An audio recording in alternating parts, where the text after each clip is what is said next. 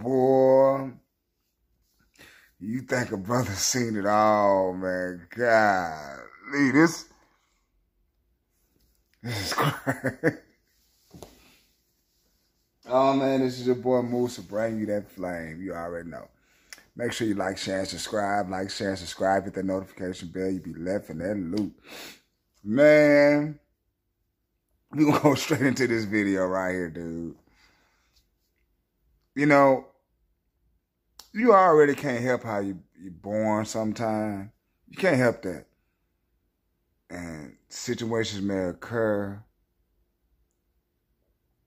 And you may be in a position or a state of being that won't regulate you to operate like you normally would, or go through society in a flowing manner. This right here, man. Oh my God.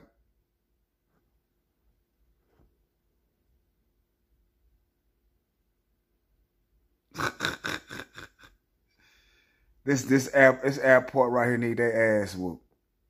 This airport I'm about to read, they need their ass whooped over here, man. Check this out. A disabled woman was stranded on a plane for a demeaning 95 minutes after staff meant to help her off the flight were a no-show. Ooh.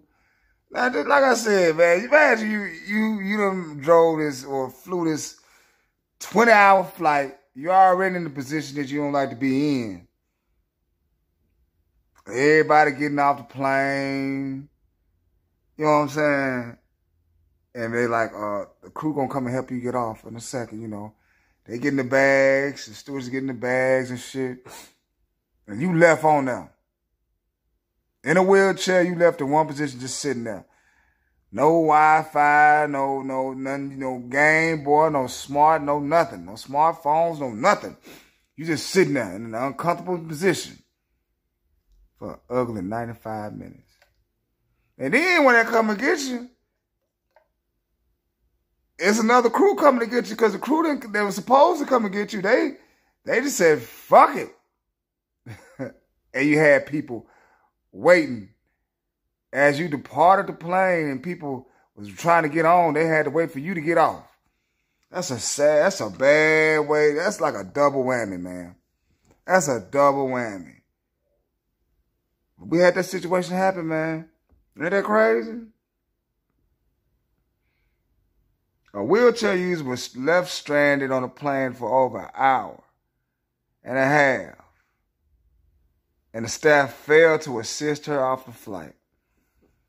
That's bad, boy. That's bad, the motherfucker, boy. The Gatwick Airport staff never arrived to help Victoria Brignall off her flight from Malta. That's messed up. Very uncomfortable flight. They ain't even helped this woman off this motherfucker.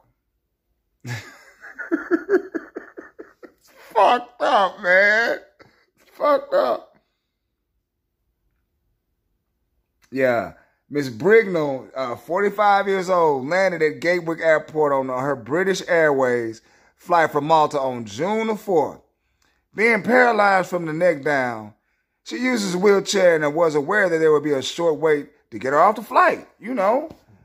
She expected a little such, but man, however, at the Gatwick Airport near London, never arrived to get her off the plane.